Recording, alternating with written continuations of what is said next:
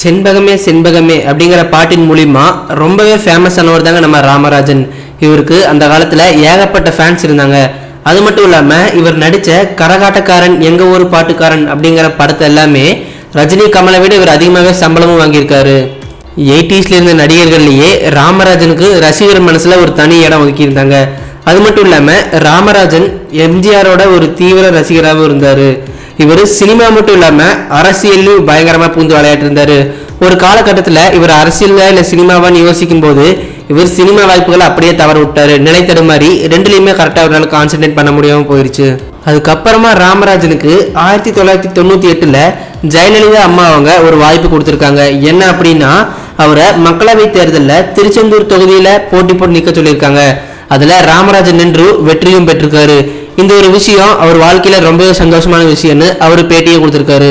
ராமராஜன் அவருடைய காலகட்டங்களில் நடிக்கும் போது முன்னணி நடிகையா இருந்த நளினி அவங்கள லவ் பண்ணி மேரேஜ் பண்ணிக்கிட்டாரு. அதுக்கப்புறமா அவங்க ஒரு சில கருத்து வேறுபாடுகளால 2 பேருமே பிரிஞ்சுட்டாங்க. ஆனா இப்பவும் அவங்க நட்பு ரீதியா பழகிட்டு இருக்காங்க.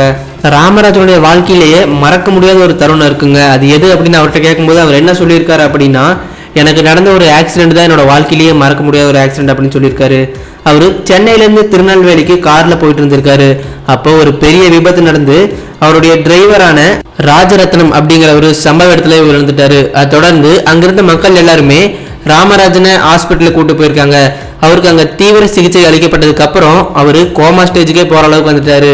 அதுக்கப்புறமா கொஞ்ச நாள் கழிச்சு அவருக்கு நினைவுகள் திரும்பிடுச்சு.